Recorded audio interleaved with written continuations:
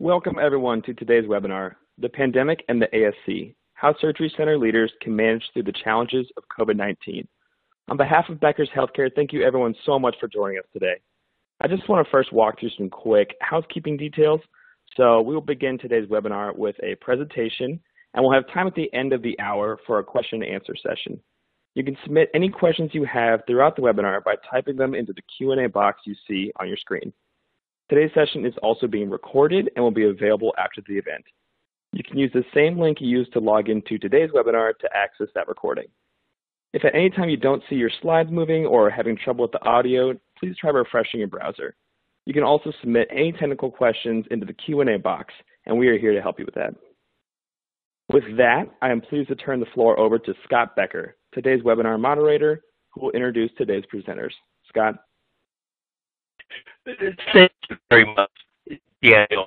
We're thrilled to have this discussion today about surgery center issues and how leaders can manage through the challenges of COVID-19, obviously a key issue for all surgery centers throughout the country. We've got a great two presenters today, a great group of presenters today, Meredith Worf, the administrator of the Surgery Center at Mississippi Sports Medicine, and Helene Levinson, Senior Consultant, Clinical Operations at Cardinal Health. I'll do a very quick introduction or give you a sense of the bios of each, and then we'll kick it off and turn it over to Meredith and Helene. Meredith Worf combines her financial background and clinical knowledge gained as a physical therapist to bring a unique vantage point and strategy for the emergent ASC orthopedic landscape. Under her leadership, her surgery center has implemented measures that improved operating margins, created efficiencies, and grown revenue. She's also led the surgery center expansion to the current 60,000 square foot 11 OR facility in Flowood, Mississippi. With the success of the outpatient total joint and spine programs, the surgery center was the first privately held ASC to attain Blue Cross distinction status, a designation previously only available to premier hospitals. So a magnificent job in leadership at the Surgery Center of Mississippi. Our second presenter is a brilliant consultant leader from Cardinal Health, Helene Levinson. Helene has over 33 years of clinical healthcare experience, 28 of which have been in the operating room in a variety of capacities. Since joining Cardinal Health in 2016, she's participated in clinical supply chain assessments, custom procedure kit program builds and reviews, and led product conversion trials in a variety of ASC settings. She's worked closely with critical accounts, strategic accounts, identifying savings as well as efficiencies. Prior to joining Cardinal Health, she managed the 8 OR, very busy surgical specialty hospital. She also helped implement the total joint program and the review board. I will encourage our audience will have Q&A at the end. I think I wanted to request that the chat function, all of our best to make sure we get to answer it. For joining us today, let me turn it over to the two of you. Helene? Thank you, Scott. Thank you so much for joining us today. COVID has affected so many people in so many different ways, and the ASC space has certainly been one of them. Meredith, can you give us a little background on your facility? Yeah, hey Helene, and thank you all for joining. Thank you for having us on today. Our facility, we're Mississippi Sports Medicine. We are a wholly owned by physician ASC. We're owned by 18 different surgeons, and we do about 650 surgeries a month. We have also 8 ACGME accredited, we have a fellowship program for 8 ACGME fellows every year, so we are a teaching facility. Of those surgeries, every month we do about 150 joints and about 50 spine cases. So we also do some bundling with our payers here. So we like to think of a little forward strategy here. But we're in Flowood, Mississippi. Again, like Scott said, we moved in last summer, and it's an exciting space to be in, the ASC. It sounds like a very busy facility. Can you talk us through how COVID affected your facility from the very beginning, even prior to having to shut down? Yeah, so if we rewind back to about this time 12 months ago, we were ending 2019, which was, I'm sure for many people listening here, it was a banner year for a lot of us, especially in orthopedics and in the surgery center market. We were at that time looking forward to January the 1st, 2020, when CMS approved for total knee arthroplasty to be done in the ASC setting. And so we entered into 2020 with a bang, and had no idea what was in store for that, as I'm sure everybody else was in the same position. Those Medicare total knees added about 40 cases a month to our caseload. And then shortly thereafter, mid-February, we had a gown shortage and had to kind of manage through that. We had heard rumors of other supply shortages down the pipeline, but we really worked with our rep from Cardinal through that, and he came alongside our materials manager and really worked through allocations and helped to manage the deliveries of those initial shortages. We tried to plan as best we could, but again, we didn't really have an idea of what that meant for us. So you're dealing with all of that, and there's rumors circulating about shutting down the ambulatory surgery centers for elective surgery, and then it actually happens. How did you initially manage your facility in regards to your staff and your supplies and the shortage that was occurring? Yeah, I don't know if anybody really saw this coming, like you said. Fortunately, here in the Deep South, to be completely transparent, we are maybe a little bit later seeing some of the things that maybe initially hits the country in the other geographical areas. So we did watch as our sister facilities in other areas began to manage through the shortages. But in late March, we did have a government-issued mandate to stop all elective surgeries. Even before that, though, we began to limit the number of people scrubbing in cases. We didn't have residents that came in. We purchased cotton gowns in preparation for a shortage that we'd heard about. And then, we donated the PPE as we could to our hospitals who were on the front lines caring for that. And how did we handle staff? This is a tough question for everyone here on this call, I'm sure. But our leadership, our physicians, we just really felt strongly that, our staff, they're our greatest assets here, and the importance of employee retention, how you treat your employees during these crises is really going to have a long-lasting effect on their long-term loyalty and buy-in. We understand that our assets are our people. They're our, people there on caring for the patients and giving them that quality care that we boast about all the time. We were shut down for 6 weeks. We did not do any elective surgeries. We only performed urgent cases like fractures or spine cases where postponing that surgery may, cause significant patient deterioration. So volume was extremely low, and fortunately, it was only for 6 weeks here. I understand other parts of the country, are still having issues, but we were closed for 6 weeks. And I'm sure that felt like a very long time. So now that you are reopened and you are back up and doing cases, what are some of the new challenges that your facility was now facing? Yeah, like I kind of alluded to before, one of the primary goals was to just create an environment where the staff felt secure and safe and able to do what they do best, to care for our patients and their families. We also wanted, obviously, our patients to feel safe. So we, of course, took all our CDC precautions and that sort of a thing.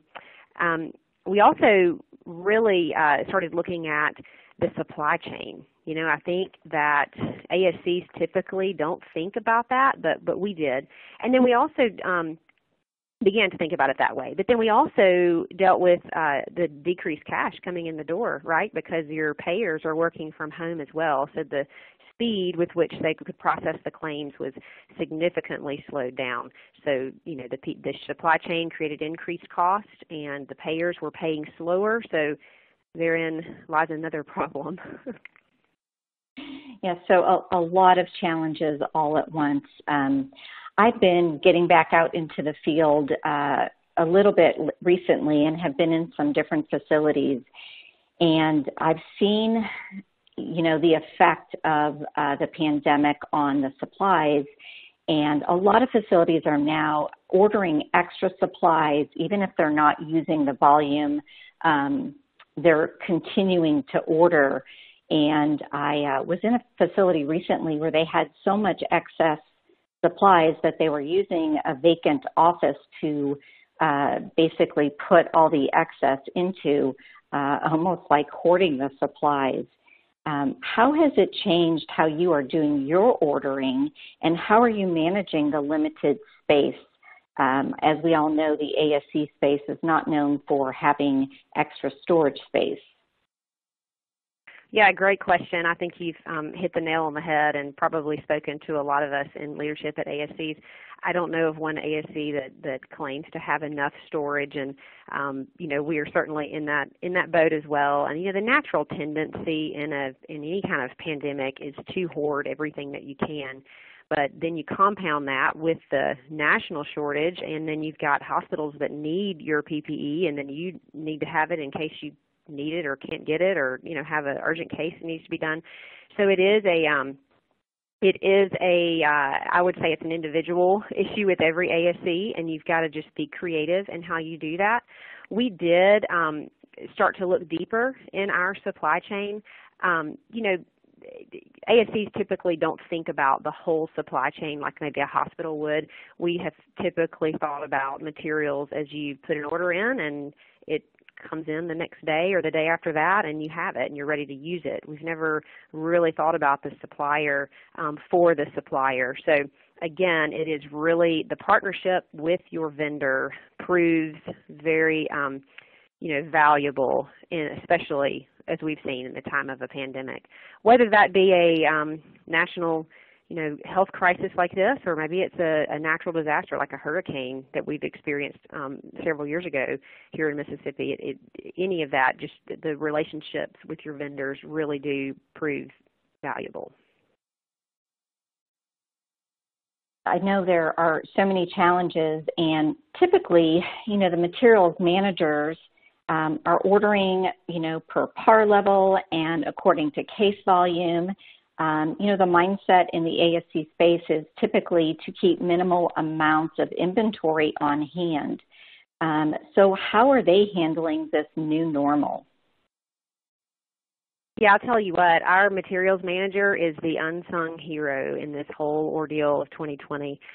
She rolled her sleeves up and dove in and really just did an incredible job, as I'm sure many other centers, materials managers did as well. But just really, like I said, the tendency is to just order everything that you can, but we took a different approach and decided to methodically change these par levels. And ASCs we pride ourselves in our efficiencies and not keeping all that extra inventory on hand, because with nothing else said, it's just extra money sitting around that we obviously don't just have, and we don't have the space like you said earlier. So our materials manager, again, just worked daily, several times a day actually, with our rep, who are the other unsung heroes in this pandemic, because I can't imagine the number of overtime hours that those reps put in trying to manage allocations and move things from one warehouse to another, and then deal with the delivery, whether it's Cardinal or FedEx or UPS or whoever that is, trying to make sure that all of their, customers were taken care of. So we really worked with our rep multiple times a day. The next thing really is just leveraging the data that you may or may not know that your vendor has. It was really invaluable to us to sit down with Cardinal and look at previous usages, seasonality, as the cases weren't able to be done at the hospital, we began to see other cases added that weren't traditionally done here at the ASC. So you have to kind of plan for a lot of moving parts, and using that data helps to affirm what you are estimating and projecting for your par levels and inventory, and really does give leadership some confidence in how you're planning for that. I think the most important thing, though, is our materials manager is probably the most organized individual I may have met in my life. I know most of these gifted people are, and just be really creative and make sure that things are done in an organized and methodical fashion. That is, I guess, the best advice that we could give, and to take the extra time to do that, and to utilize that space as creatively as possible. Those are some great points, Meredith. Well, COVID certainly has changed everything in the ambulatory surgery space, including strategic planning and supply chain over the last several months. What are some of the other areas that have brought new challenges, including ones that surprised you? Yeah, another great question. These are started thinking about some of the things that you don't ever forecast that you'll be working through, but just from the seat I sit in, I won't ever read a contract the same way. We're seeing new clauses, or our attention is drawn to existing clauses, maybe including a force majeure item where business is interrupted. What happens to those perhaps commitments or whatever the contract is for? Looking at how do we deepen our partnerships, our relationships with our vendors, implant vendors, med-surg supply vendors, whoever that is. We really want to make sure that we have alignment in our vision and what we want to do. Again, though, in the contracts, what do these future contracts look like? I mean, I think we are already seeing some new ones now. Maybe it's a commitment level or a risk sharing on all sides, like a purchase commitment from the surgery center and then a supply commitment from the vendor. Does this look like a constant price that we pay, or is it a constant supply guarantee? Again, it's kind of like thinking about hedging for futures with medical supplies.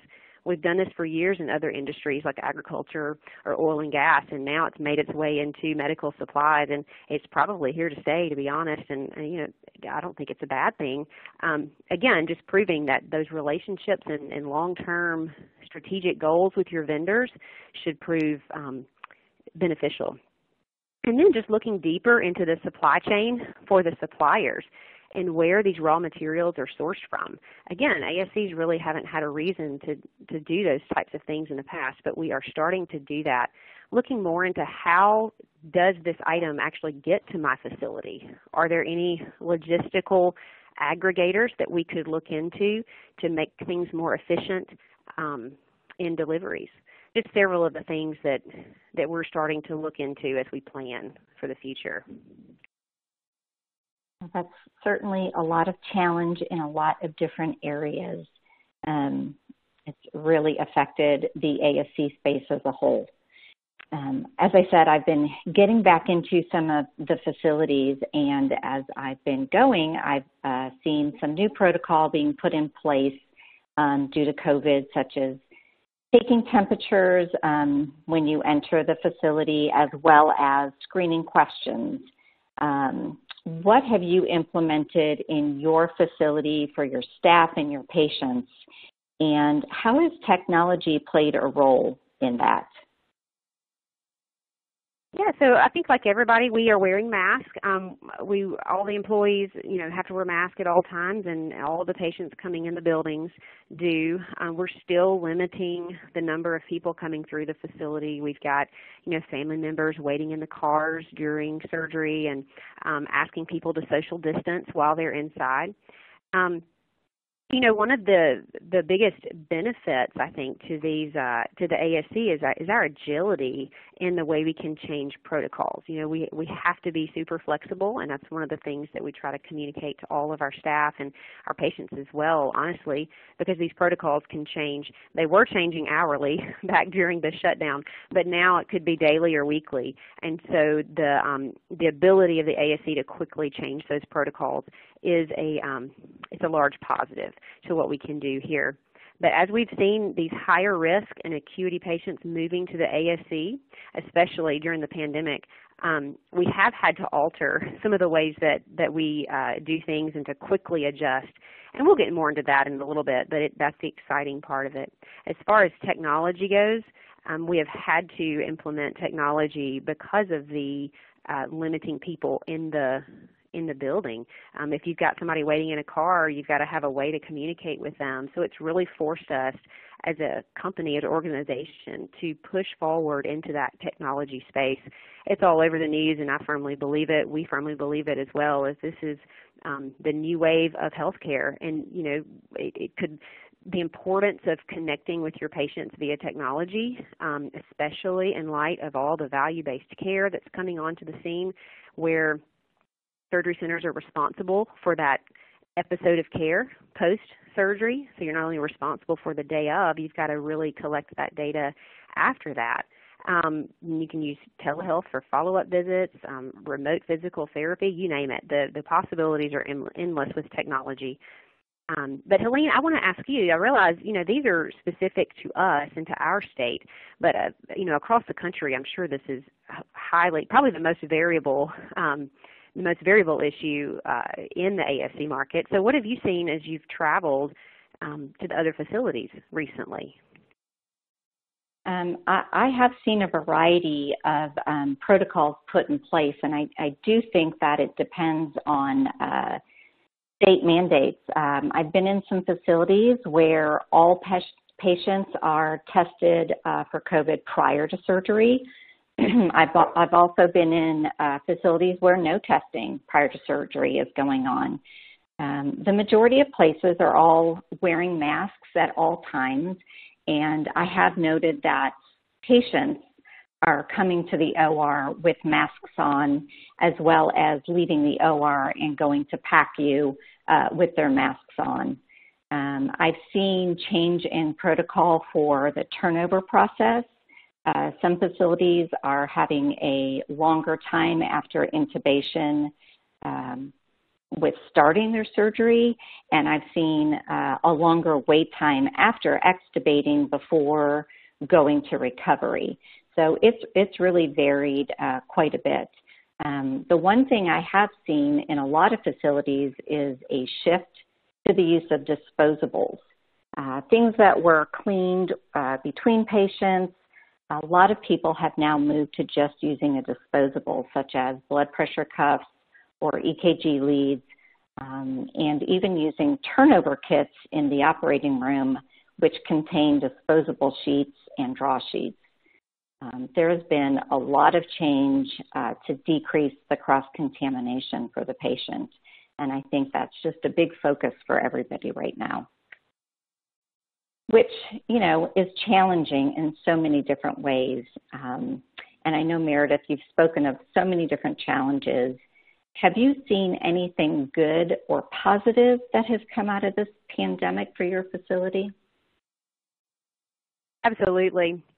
If we've said it several times, if there has been anything positive about 2020, it has been the way that the pandemic has propelled the shift of surgery cases from the hospital into the ASC space. And this is not news. We knew this was happening. It's just the speed in which it is happening.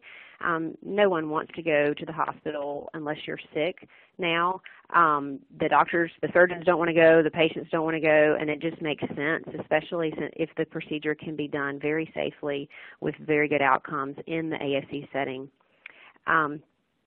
With consolidation in the marketplace, our partnership with Cardinal has really proved beneficial because of all of the different products or value adds that a well-aligned vendor can offer. Our strategies are really more forward-thinking. I mean, how does this actually benefit the practice as a whole as well as the ASC?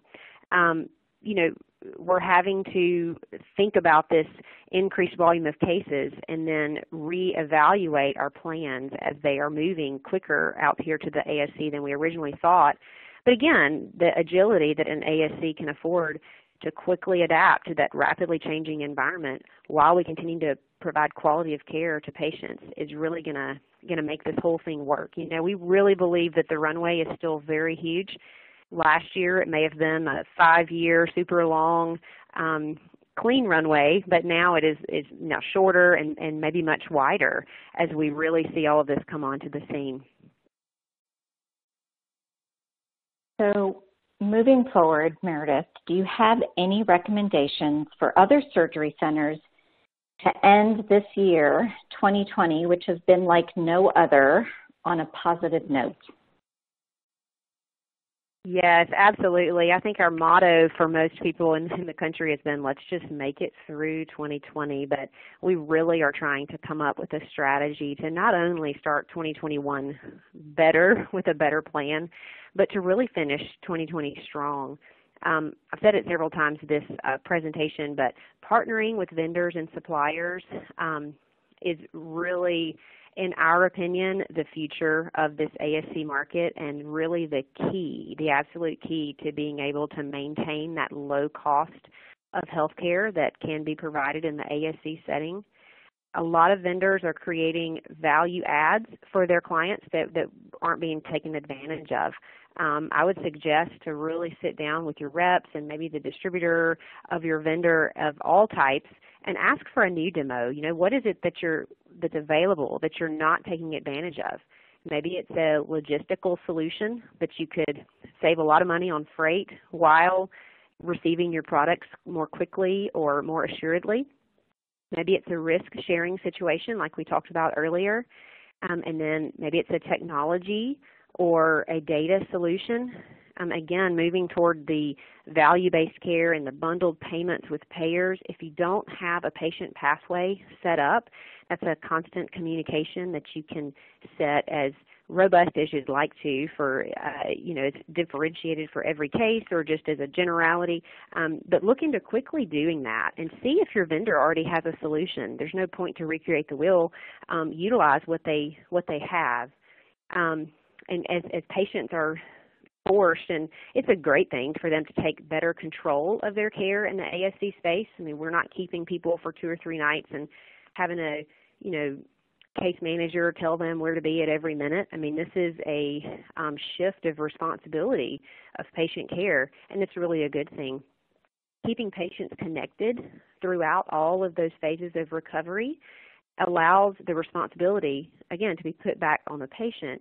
And it also kind of gives the ASC another way to ensure that the data required for that value-based care is being collected.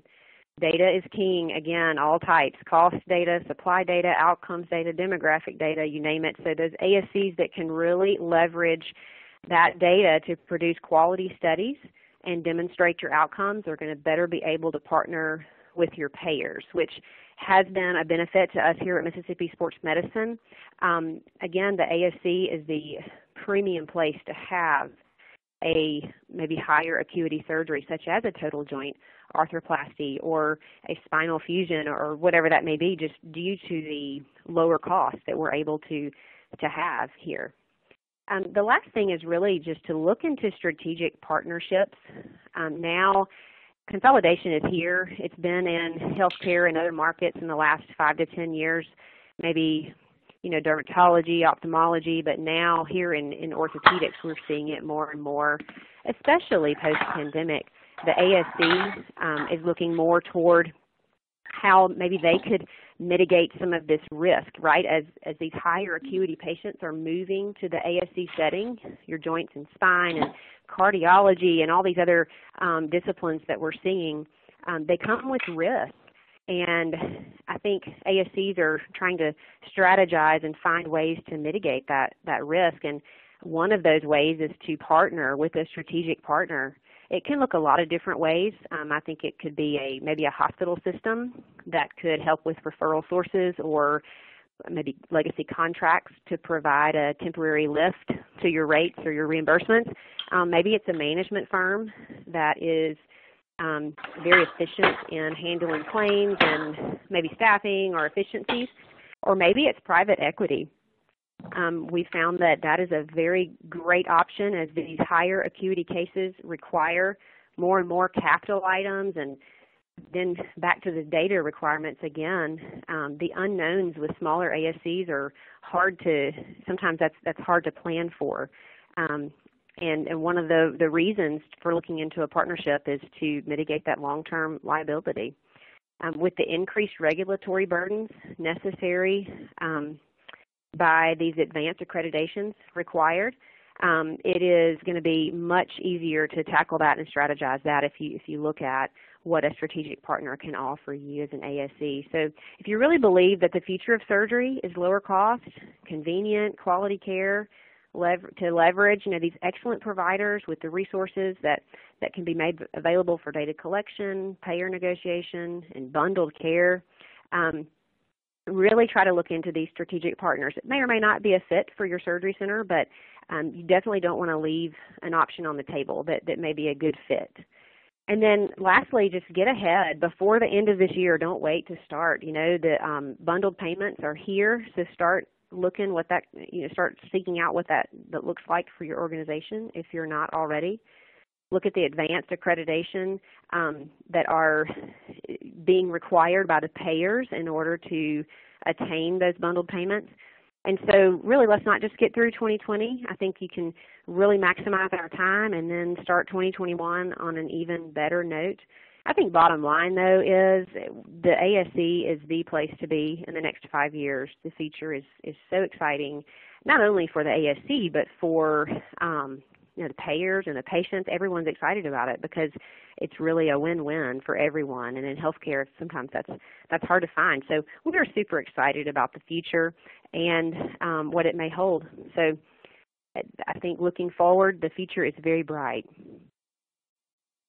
Those are some great recommendations, Meredith, and I would agree. I think there's so much potential for the ASC space, and I know in the next 5 years we're going to see a big increase in volume and surgeries coming that were typically only done in the hospital. So I would agree with your statement that the future does seem very bright. Meredith, thank you so much for your time today and your insights. I know we are all working so hard to keep our patients safe and to have good outcomes from surgery, which is always our focus. With that, I'll turn it back over to Scott. Thank you. Thank you, Meredith and Helene, for a great informative presentation. We've got a whole number of questions from the audience. I'll get started right away. Let me ask you this question, and Meredith, I'll ask you this, and then Helene, I'll ask you to put your input into it as well.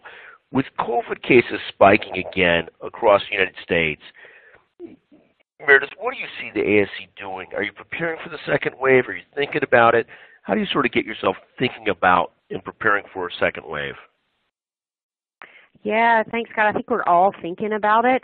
How we prepare for it is really just our continued strategy that we refine almost daily here at our surgery center. I mean, we're not going to get caught on our heels again like we did at the beginning of this year, but really trying to again, the supply chain for the suppliers and working with our vendors and looking deeper into the areas that we may have even just taken for granted before. I think it's probably the best way that we can prepare.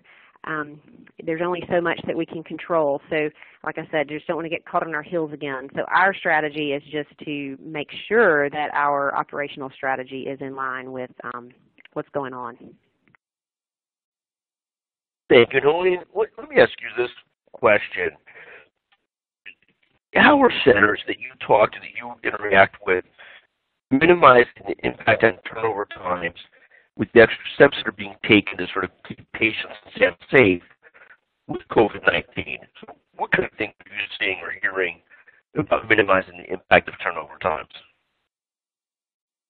Yeah, that's a great question. Unfortunately, I think a lot of the changes and challenges have added turnover time between cases. A few things I think that can help is, first of all, make sure that the disinfectant that you're using in your OR has the short kill time. I've seen everything on the market from 1 minute to 10 minutes. So you certainly want to make sure you're using a short kill time in your disinfectant. I think using disposables where you can. The turnover kits are a great help as well because it's all bundled together. It takes less time to gather the supplies, and then it's disposable so they can, be thrown away after each case. In addition, I think reviewing your custom packs to see if you can add any of the components that you're having to single sterile open and get those into your custom packs. That will decrease your time in between cases as well. And if you're not using custom packs currently, that might be something you want to look at to consolidate those products and make it a quicker opening between cases. And I think the last thing is to be organized, to be prepared, from case to case, and just try to stay in the routine. And Meredith, let me ask you this question, and I'm not sure that there's any difference pre-COVID and in COVID. Was there anything different that surgery centers are doing to make sure their communities know that they're a safe alternative today? Anything that you could think of that you're doing to sort of publicize that? Meredith, let me start with you on that question. Yeah. Okay, sure.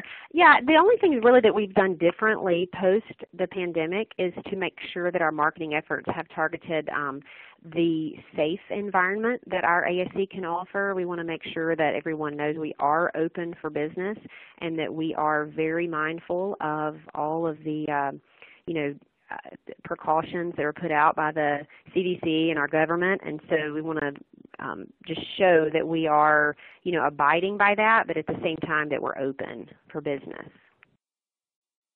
Absolutely. And Helene, let me ask you this question, and you must get this from talking to so many different surgery centers and surgical facilities. The question is, storage room is full.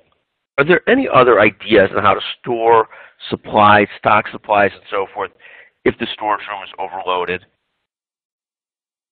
Well, storage is always an issue at every ASC I've ever been into, and now it just seems to be more challenging as people are trying to stock up on supplies. So a few things that I would recommend. This is a great time to assess your supplies and maybe get rid of things that you're not using, or if they're not used often, box them up and put them sort of elsewhere to allow room for the things that you're using, daily and in excess. The other thing is there typically is extra storage space in the OR rooms themselves. Can you add some bins? Can you utilize that space for overflow? That typically is a good area to put some extra things. And then one thing I try to remind people is to look at your vertical space. I know a lot of people use bins in their supply rooms, but a lot of times you can actually stack bins on top of one another, allowing you to put more supplies on the shelf and utilizing that space that you have. So the only other thing I would, suggest is to see if there is office space or additional space in your building that's not being utilized that you might be able to use for excess supplies at this time. Thank you. And Meredith, let me ask you this question. Do you keep patients overnight for observation? And if so, do you staff that in the hospital beds, or how do you take care of those patients to keep overnight or for 23 hours? I'm sorry, Scott, the phone was cutting out. So do you keep patients overnight, and then how do we staff that? Is that the question? Yes, exactly. Overnight, 23 hours. What do you do for more complex patients? Yeah. Absolutely. So we do. We've got 4 bays where we can keep patients for 23 hours if needed. And again, that's decided by the surgeon or anesthesia. It's really by the anesthesiologist after surgery is over. And if the patient has, uncontrolled pain or maybe unforeseen respiratory issues or whatever that may be, we do keep some patients overnight. And then we actually use a staffing company for that because it's very hard to predict when those cases are going to occur. We do have hospital beds, and we have 4 full hospital beds there, and the protocol, the accreditation regulatory environment for 23-hour observation is a little bit more cumbersome than just a traditional accreditation. So just make sure if someone's looking into doing this, just make sure that you work closely with your regulations and follow them to maintain compliance. But yes, we do have hospital beds, and we outsource the staffing just for overnight cases. We've found, honestly, that more patients than not, do very well to go on home as long as there is a available on-call. For us, it's a fellow or our care coordinator who sees all of our total joint patients before they have surgery. So they all have her number. But to answer the question, yes, we do keep people overnight. Thank you. And Helene, let me ask you this question. Staff in this pandemic situation is very challenging. People are very concerned about the unknown future. They're very concerned about the chance of getting infection. Besides constant communication, guaranteed salaries, and praise, are there any methods to keeping staff happy during this very difficult time? Yeah, I think that's probably the magic question, and just making sure that the confidence that the staff has in leadership is going to determine their buy-in, right? So we just want to make sure that they recognize we are putting them first, and maybe not the volume of cases performed that day. So we want to make sure that they feel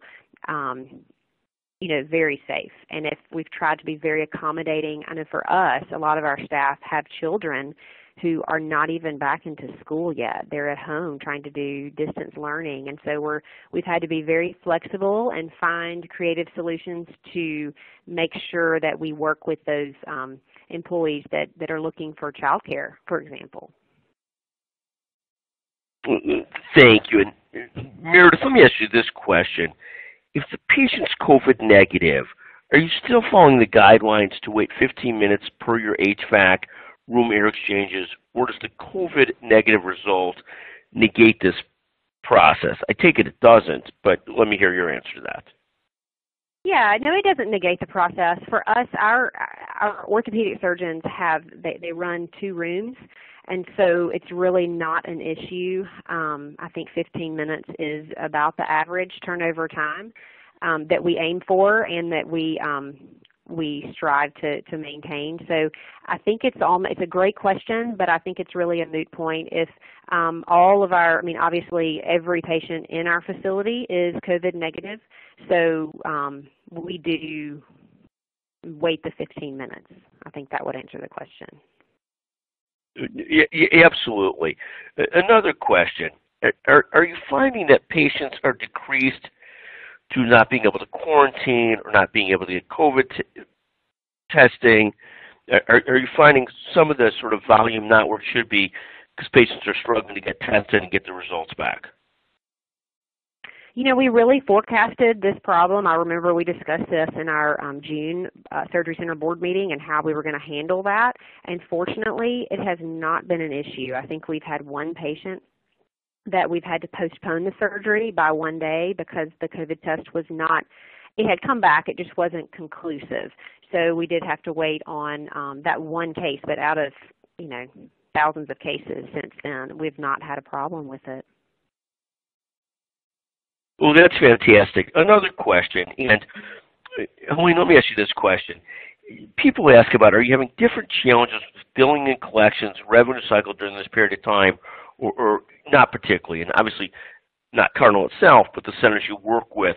Any things you're hearing about revenue collection, revenue cycle, and so forth? I think with the decreasing cases, there's been some challenges, financially for some of the facilities, but I've not really heard from any of the facilities that I've been in particular struggles. Mm-hmm. I do think it's important. We have over this I'm sorry, Scott. I was going to add just a little bit. No, we during the pandemic time, one of the things that we had our billing team do, we do internal billing and collections, and they spent their time combing the AR and making sure that everything was attended to. And I think to have meticulous enforcement of contracts, especially with decreased cases, is very, very important, in the ASC space. And another question, how do you overcome the influx of surgical trays in your sterile processing department? How do you manage this? Meredith, let me ask you that question. It's a little different than the stocking supplies question, but a little different. How do you deal with sort of sterile trays, surgical trays, and not being overwhelmed with them? Yeah, so thankfully in our new center, we have a huge central sterile department, and we're very thankful for that. We wanted to make sure that we have enough instruments, and in our ASC, we've tried to actually set the precedent that everyone helps with instruments, right? It's not just our decontam and central sterile employees. So if you're a rep standing there, you're going to be expected to help. And so I think getting the manpower and even the morale enforcement that brings about and the team mentality helps to overcome that. But to be honest, Scott, trays are trays. The other way that we've handled that is to really try to minimize the number of instruments in each tray, and your vendor can help you do that. Yes, Scott, I was going to add to that. I have seen, and I think that's a great approach, Meredith, to make it a team effort and not just someone in particular that's responsible. I have seen facilities who have done just what Meredith said, consolidate instrument trays to get it down to limited numbers, especially when you're doing total joints and you can have anywhere from 8 to 10 different trays for that case. I know a lot of facilities have moved to try to consolidate to get down to maybe 4 or 5 cans of things that are utilized. And agree, the reps, the techs, everyone works together as a team to, try and work through that process. Thank you. And another question. In terms of managing the COVID testing, Meredith, let me direct this to you. Is it being done by the physician offices, the pre-surgery COVID testing, or is it being done out of the surgery center? How is everybody handling getting the COVID testing done for patients? Yeah, I think this is variable across different areas and what best fits your practice. For us, we decided that we were going to utilize a local area clinic and hospitals to get those testing. We didn't want to have those potentially positive patients coming into our own urgent care facilities, so we do outsource those tests.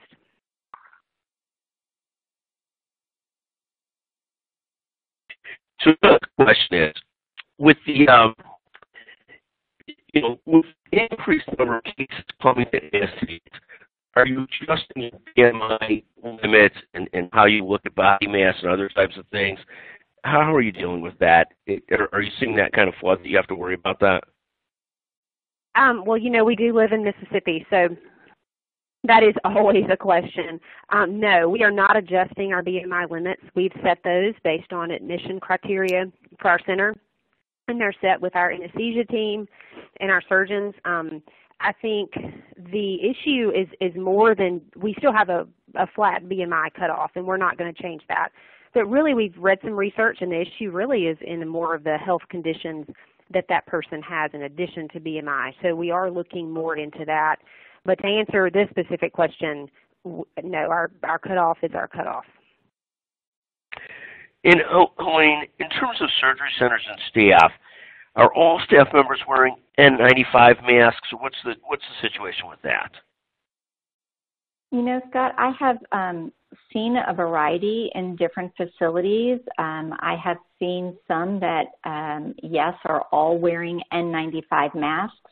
And then those facilities that are doing COVID testing, a lot of their staff is not wearing the N95s, and they're just wearing the regular masks that they typically use in the OR. So I think it varies from place to place, and I think a lot of it depends on, if they're testing their patients or not testing their patients.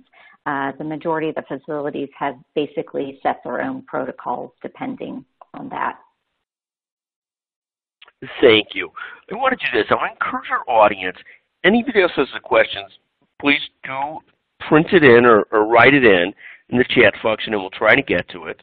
I'll give people about 60 seconds to put in questions. And Meredith and Aline, in the meantime, I'll thank you. An incredibly timely presentation of a lot of issues that people are dealing with. My tremendous kudos to both Meredith and the success of your surgery center, and Aline, the amazing work that Cardinal has done in this area just over the last several years, this year, to improve the efficiency and greatness and the ability to do business as surgery centers. So, presentation. Take a quick look to see if anybody has chatted in a question. If there's anything that wasn't answered, we'll get them to Meredith and Aline to take a look at. I want to wrap up by thanking the audience. Remarkable work that you do in the world that you're in treating patients in this COVID era. And I want to thank Cardinal Health, magnificent company, great sponsor. Thank you, Cardinal Health, for all you do for the healthcare ecosystem. And finally, Meredith, magnificent surgery center that you're running, really amazing. Thank you for joining us as well today and sharing your expertise from the field. Thank you, folks, all very much. Thanks for having me. Thank you. Thank you so much.